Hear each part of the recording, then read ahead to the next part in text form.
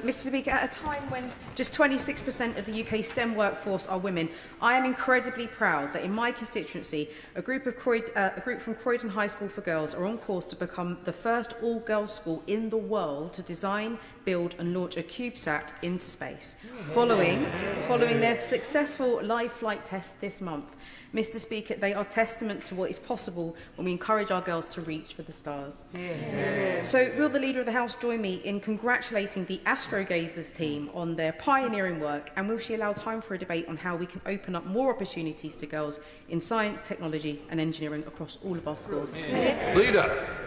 Well, as a STEM graduate myself, absolutely endorse what she is saying. Actually think that girls are often better at science and maths in many ways, but they just don't pick it. So I strongly congratulate the Astrogazers team and the school in her constituency, and would encourage all of those girls involved to get into a career in science, engineering and technology.